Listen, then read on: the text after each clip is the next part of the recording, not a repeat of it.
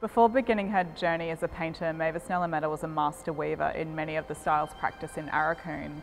And so when she was young, she was taught how to weave in some of the styles that were popularised by the Presbyterian mission in the community.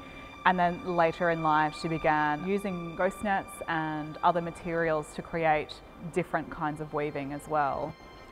As a coastal community, Aurukun has a lot of access to ghost nets and other objects that do wash ashore, often from fishing trawlers or just being washed up from sea. And they do feature a lot in her works. And so this work here, Dragging Net at Less Creek, also features a moment down the bottom here where we can see two women using one of these dragging nets to collect fish. Other objects that also wash ashore are featured in this work, such as the red 44-gallon oil drums, which are then repurposed like many of the objects washed ashore.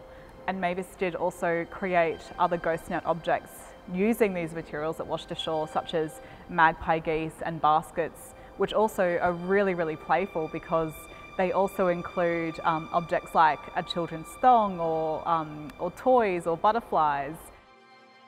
We can see that in Mavis Ngallametta's paintings, her expertise as a master weaver really shines through in the way that she's able to create these really dense patterns and weave all of these different compositions and lines and moments within the painting together.